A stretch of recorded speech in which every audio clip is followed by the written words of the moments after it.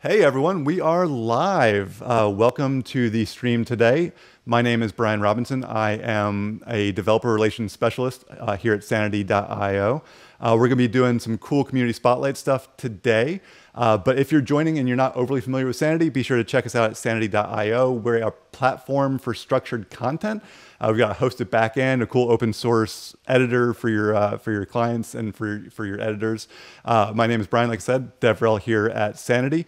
We're going to be talking a little bit more about that. We're going to have a little bit more about how the streams are going to happen going forward here, because we got a lot of cool stuff planned for the next few months. Apparently, awesome. I've just been told that I'm left channel only, which unfortunately is not something I can fix without stopping the stream. So today we're going to have me in mono for this, and I apologize for that. And we are going to be fixing that for a future stream. And then this is what we're calling a community spotlight.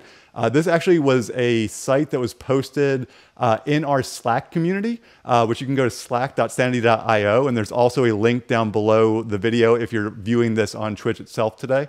So you can find out more about that. You can come chat with a whole bunch of people who were super excited about Sanity, not just the Sanity team itself, but numerous people talking about it and on a regular basis. Lots of cool stuff happening there. Be sure to come check it out, chat with us, do all sorts of stuff like that. I'm hoping that we're going to be able to do more of this style of stream in the future. My goal personally is to get a couple of these every month. So if you're making cool stuff, be sure to post it over in we have a channel called the I Made This channel.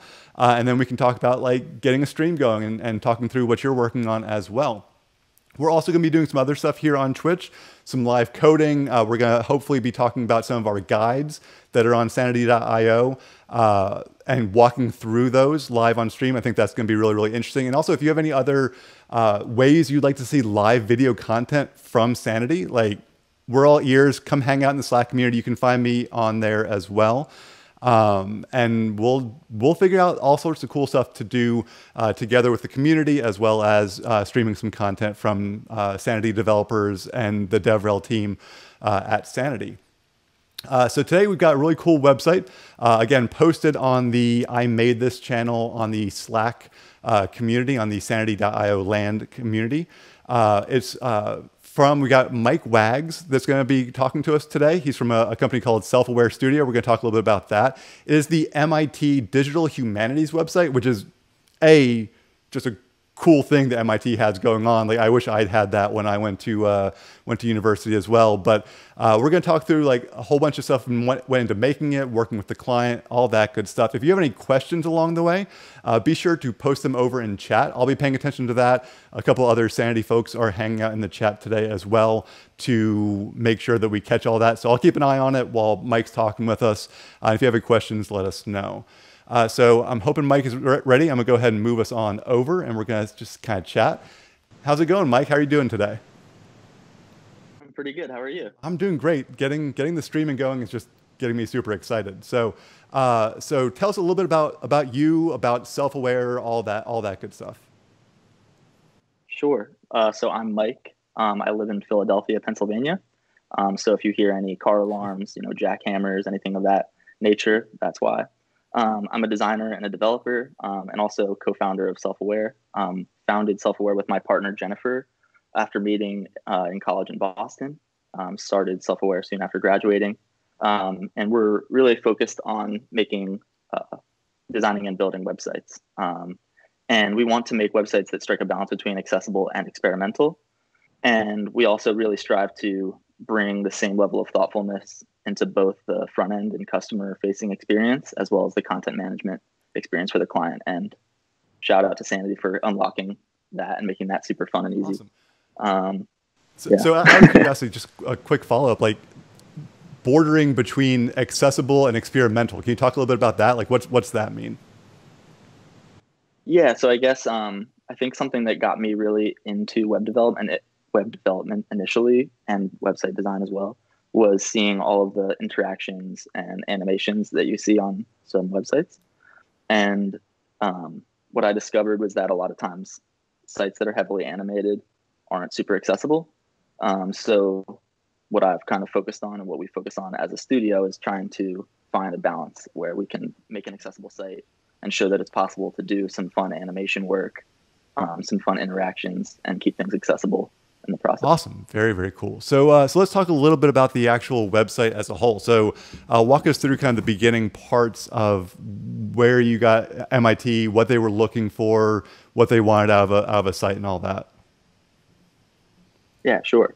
So I guess backing up a little bit, when we first heard about this project, we didn't know anything about the field of digital humanities, but was actually super interesting. So basically, digital humanities is an entire field, not just exclusive to MIT. There's programs at a lot of other universities and beyond, like an academic world as well. And it's this idea of using state-of-the-art digital tools to enrich education and research in the humanities. So specifically at MIT, the aim is to build like an infrastructure to kind of bridge the gap between the humanities that exists at MIT and the unmatched technical and design expertise around MIT.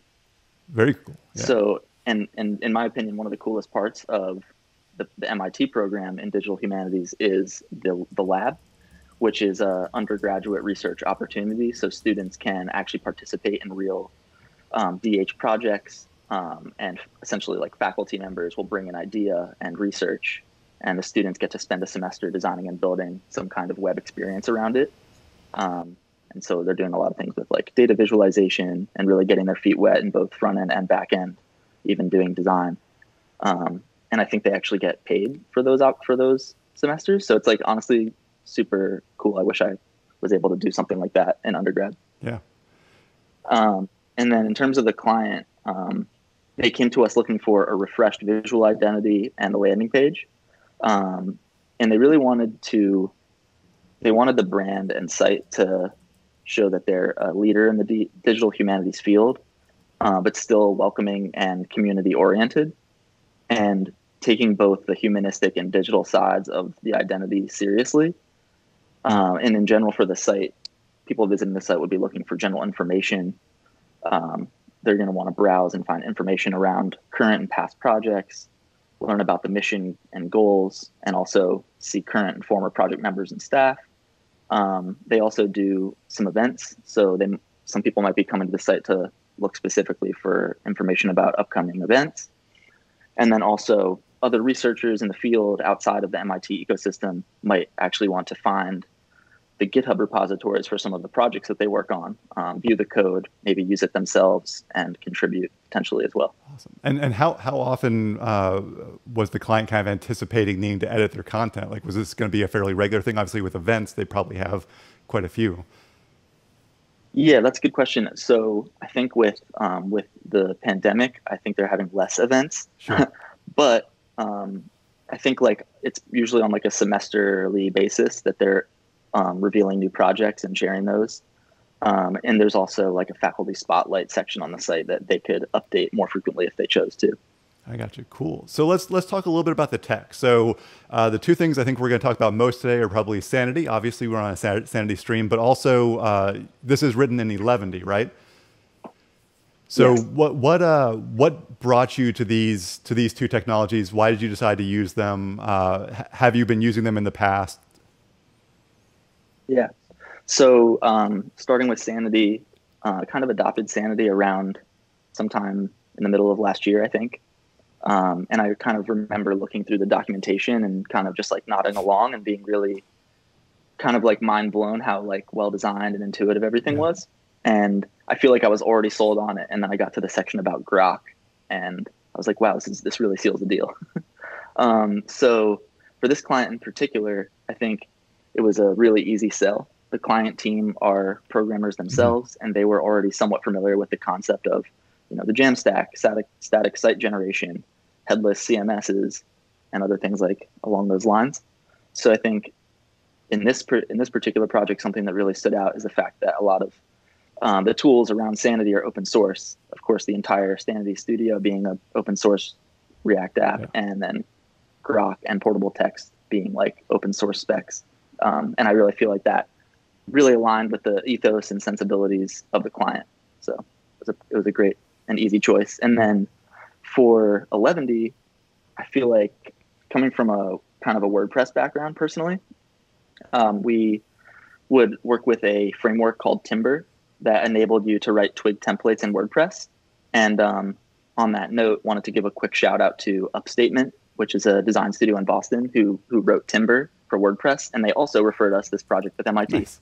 So thank you, thanks Upstatement for Timber and this awesome project. So anyways, I had gotten building sites with Twig templates in WordPress land, and then like vanilla JS for some of the things that we do in a lot of our projects, like page transition animations and other interactivity. So then when starting to vet options for how I was going to work with the Jamstack and how I was going to use Sanity, it was sort of like between Gatsby and 11D. And I super love React. But I will say that I feel like with Gatsby, I don't have that full control over the output. 11D is a little more bare bones, less out of the box, and gives me 100% control of what JavaScript is used and how the site is built. So I really like that aspect of it. And I also think that there's really something to be said for the simplicity of 11D, because I feel like some new developers might think they need to learn React and Gatsby to start working with Sanity or the Jamstack in general. But I think 11D really opens that door with a lot less to learn up front. You know, really just like install Node and run a command and you're using 11D. You got your index.html and you can just have that like output one include and you're done. You have an 11D exactly. site. Yeah, like when I first started web development, I feel like I was using Jekyll just so I could include like partial templates. Yep. And that was like the only reason I was using it. And I didn't really even quite understand the other capabilities of it. And so even just that is kind of like opening a lot of doors, I think, for new, like maybe more beginner developers to get into the Jamstack. Yeah, and I personally, like my Jamstack story started with Jekyll, and then I was like, you know, I'd really like to write JavaScript instead of Ruby. Oh, by the way, there's this 11D thing now, and that got me super excited about 11D just kind of in general. So cool. So why don't we move things over and we'll start doing some screen sharing. You can kind of walk us through some of the things in this kind of custom studio, some of the things in the code base. Let me get that changed over. All right. Hey, look at that. So if you were watching at the beginning, you might have seen me scrolling through this in our kind of live stream, but let's take a look at the actual site live. Yeah, totally. Yeah, totally. So just real quick before diving into the studio. I guess you've been seeing this in the little looping intro video. But you know, the site is really quite simple. It's one scrolling page with some sort of like modals for project details. A little carousel here for projects, and some of the kind of values of the programs here, and then,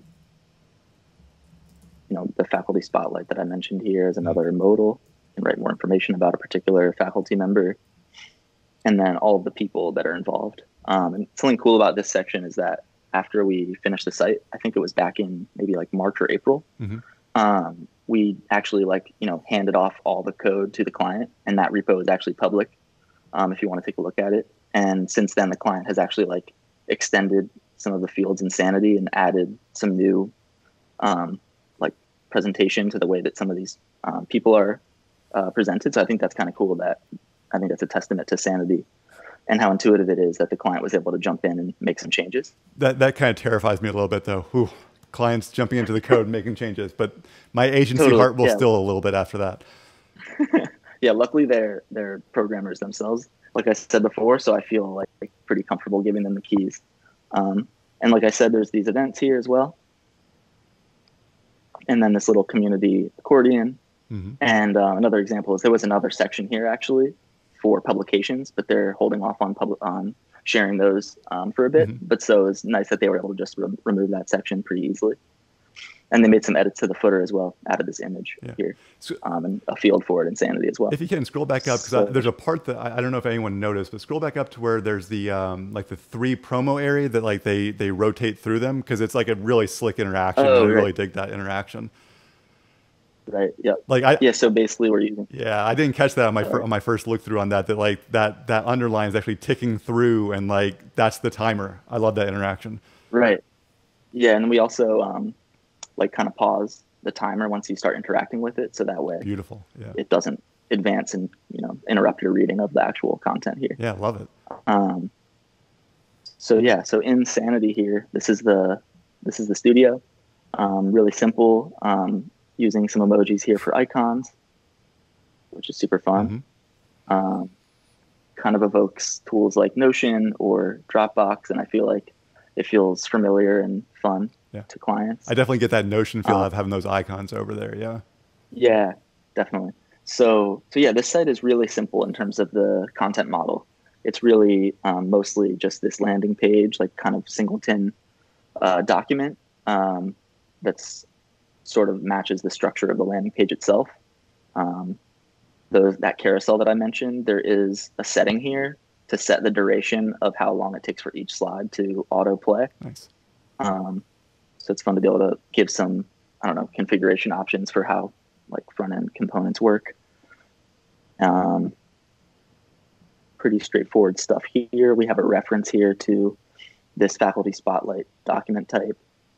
And then we are referencing the person document type here for all these different people. Mm-hmm. In the different sections. There's this accordion section, which is an array of accordion item objects, and then all the footer content here, which, as I mentioned before, the client was able to add this Melon logo in really easily. So that's cool to see. Yeah. Cool. I just want to double check real fast. So, David Darns, real fast. Can you hear me? I'm seeing my mic being picked up. I just want to make sure that I'm coming through there. But go ahead and continue, Mike. Oh yeah, sure. And then in people, something fun is we have the ability to, depending on which category you select, we did some like conditional stuff with a custom input component. This is another section where the client added some fields here. So I'm not familiar. I'm not sure exactly what sequence and some of this stuff is being used for, but again, really cool that they were able to jump in and do that, especially in a section that was using like a custom input component and kind of really quickly dive in and wrap their head around what was going on in the code to add these fields. Cool. Let's see what else we have here. Yeah, and then with events and projects, pretty similar and pretty simple. Title, slug, some metadata, image, as well as some editorial text. Pretty much the same thing with projects here, and also the ability to select a semester, a year, and also an array of links, so they could link out to the live project, the GitHub repo, and whatever else they may want to link out to for each project. There's actually been a couple people already in chat that are very intrigued by those conditional fields. So we'll definitely want to take a look at that when we dive into the code. Yeah, totally. Yeah, so I can hop into code now actually. Perfect. So I have this open here. Hopefully the font size is big enough. So yeah, pretty much, the setup with Sanity 11D that we've been using is using Yarn workspaces to do a basic mono repo, so that we have our studio here, which is like pretty much just a basic, clean Sanity studio, with a few small additions for the Netlify widget, which actually I can show you real quick here in the dashboard. You can see that the client can monitor builds and see when changes have been successfully deployed. We do have a webhook that's triggering Netlify builds when content is published. Awesome. And yeah, and just like desk structure here, and then our schema here is really simple, just importing our documents, objects, and coming in here with all of them. And I can I'll show that conditional stuff. So the conditional field is a little bit limited, but it works really well in this use case. So I don't fully understand how it works. It kind of came to be as a result of some posting in the help channel on the Sanity Slack. And I got some help, and there were some other people that were really keen on making this work. Mm-hmm. So the way that it works essentially is that down here for this title field, which is only required for staff and steering committee people, we can basically set the input component to conditional field. And then within our options, we can pass a condition function, which essentially just like filters. So it's like you return true or false when you want the field to display. So in this case, we're passing in the document like the document is just passed in by default, and then you can access fields on the document. So the limitation here is that, like, if you wanted a conditional field within, like, let's say an object that's being used within an array, Mm-hmm. I still couldn't figure out how to get that to work. But at least in this use case, Well, it works. and Knut's saying in chat right now that we are working on some actual bona fide support for conditional fields at some point. That is something that is coming, but we want to do it like the right way. So we're working on that. Amazing. Yeah, that's really good to hear. I feel like that's probably the only major missing thing right now. But the fact that we can just build it ourselves, it just is a testament to how extendable Sanity is. Yeah, it's handy. And then this, here's the client was able to add this sequence field, and is lab alum. They were able to add some of these fields in. Seems like it was self-explanatory enough, or the documentation was solid enough. They were able to figure it out. Yeah. Let's see here. Yeah, and then the desk structure. We're passing in these emojis for the icons. I'm not sure if this React emoji thing is really necessary, but currently using it. And just set the font size to make the icons a little bigger. Nice. Yeah, so that's really the extent to the studio. Nothing like super crazy special going on here. Yeah. And that's what I love about it. We were able to put together that content model in probably less than a day. Awesome. Get it all going. Let's pause for a second, and I'm gonna shout out to chat here. I'm gonna say, who in chat has used Eleventy, so we know kind of exactly what to talk about in the Eleventy part of the stream, and then who has used Eleventy paired with Sanity, if nothing else, gone through maybe our starter on sanity.io/create or anything like that. So just so we can kind of like tailor what we're talking about in the Eleventy portion, give a shout out, let us know what all's going on there. But you can go ahead and dive on in, Mike, while we wait on that. Cool. Yeah, so then the other workspace within the Mono repo is the front end, which is under the web folder, which is, primarily the only stuff in here that's like specific to Eleventy is our Eleventy config here, this templates directory, and then this data directory. In the Eleventy configuration, we've added some useful shortcodes. So if you're not familiar with Eleventy, it has this concept of shortcodes, so you can easily add functionality into your templates. So for example, here we're doing something sort of clever with, kind of getting the hashed file name from a Webpack manifest and allowing, those kind of those file names to be referenced in our templates. Mm-hmm. So let me pop on over here. You'll see that I am just passing Webpack asset and then the entry point name here. So just like little things like that, being able to extend Eleventy in this way to support a more custom build environment is really cool. And then of course, here's a little like debug util that I use, just like renders pre-tag and then like stringifies whatever JSON is passed in. Mm-hmm. So that way, as I'm developing, I can just like really easily see the structure of the data that I'm working with. Yeah. And here's like, for the image URLs, got a URL for shortcode and some other useful utilities, setting up some custom file names for Eleventy.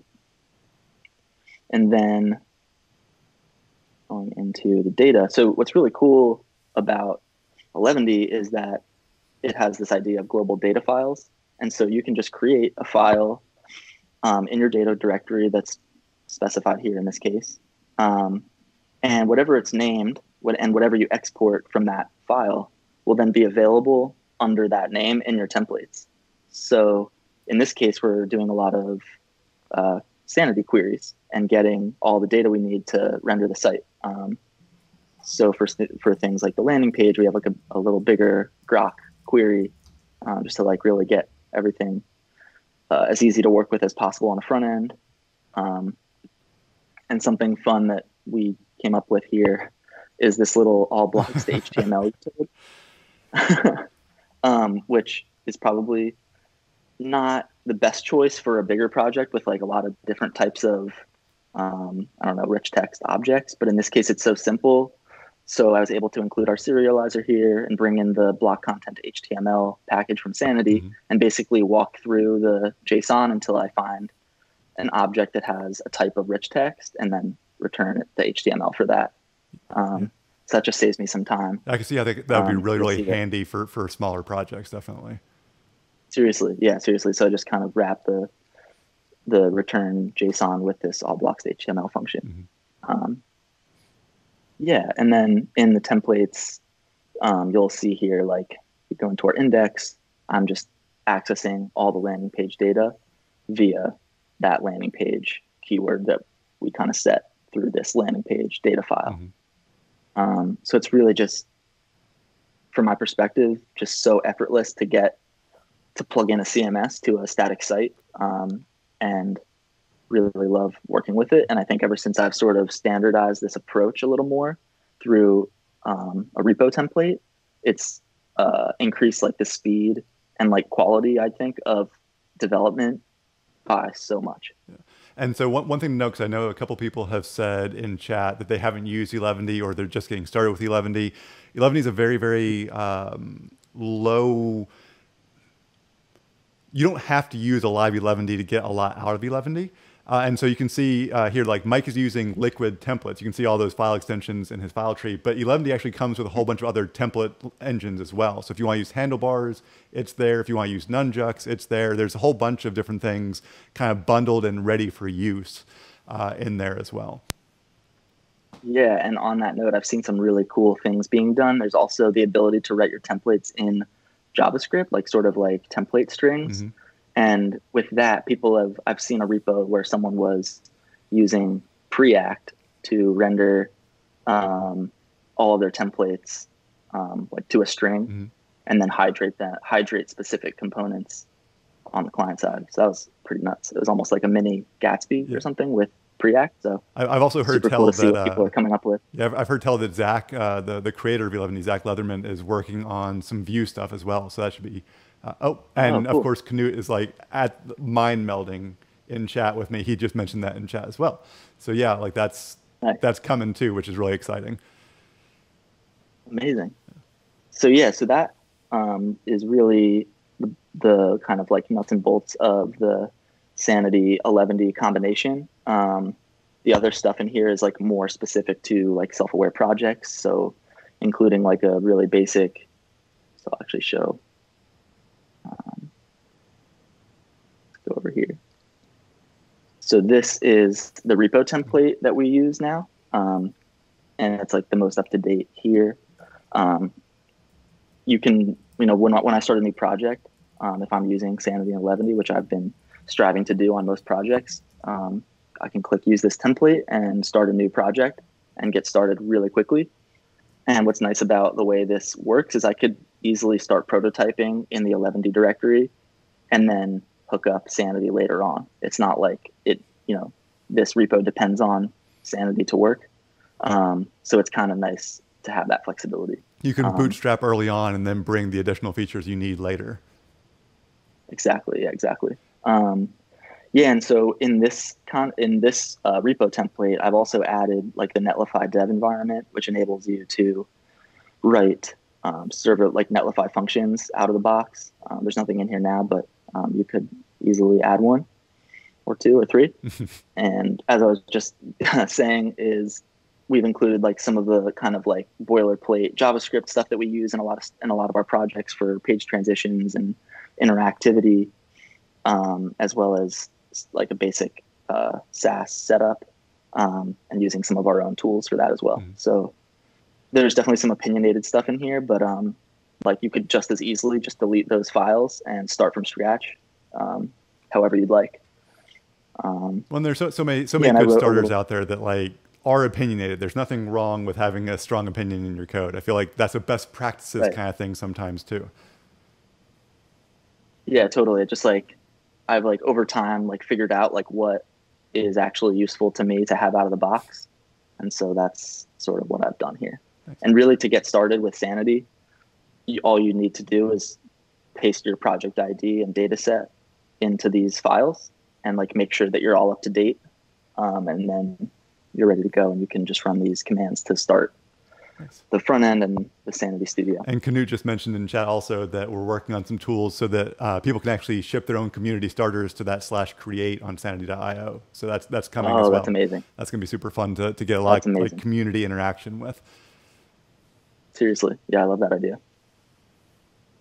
Yeah, so I think that's really about it here. I mean, this is open public on our GitHub at Self-Aware, so feel free to check it out and definitely use it. Hit me up with any questions about it.